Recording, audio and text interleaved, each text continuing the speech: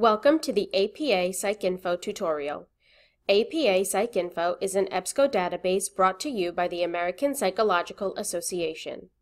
It gives students access to information in journal articles, book chapters, and dissertations. Content on APA PsycInfo is vetted and updated regularly, making it a great choice for research in fields related to the behavioral and social sciences.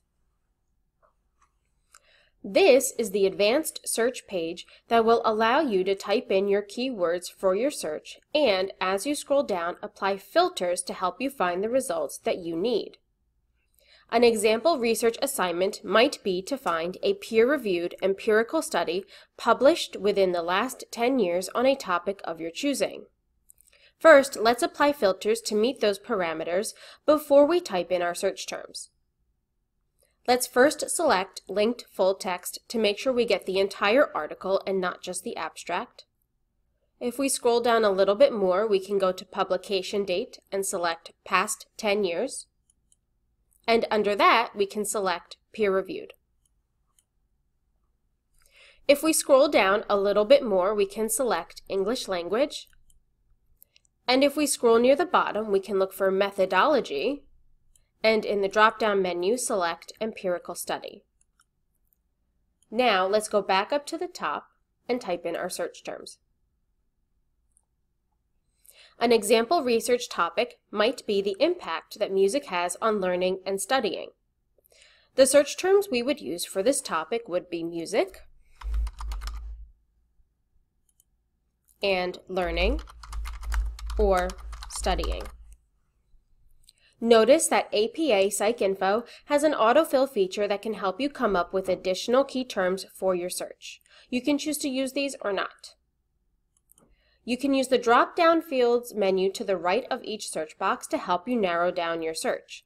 This is helpful when you need to search for sources by a specific author, title, or journal.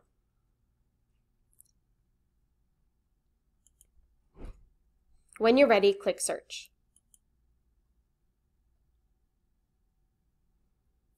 At the top of your results page, you will see the number of records matching your search. For each record, you will see the title, and above it, we should see that it is peer-reviewed as we selected that in our filters. We can also see the subjects and information about where, when, and by whom it was published.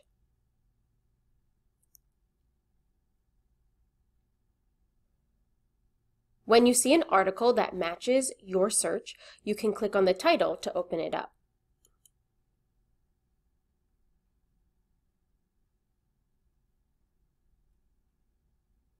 After you click on a record, you will get more detailed information about that article, including the full abstract.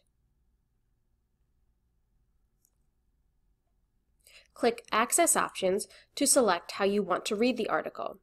You can also download it.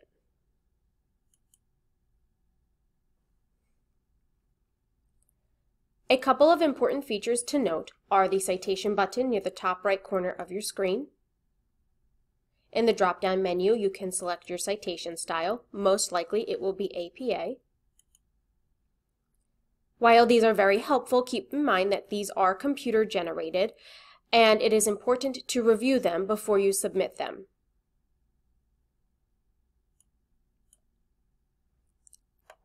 There's also a print button, and next to that, under Share, you can find the shareable link that will help you get back to this article. Please use this link to come back to the article and not the link in the address bar, as the link in the address bar might give you an error message the next time you try to use it.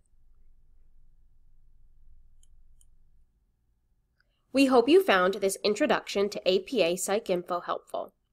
For further assistance in using this database, your Middlesex College librarians are here to help. So be sure to check out the library both in person and virtually.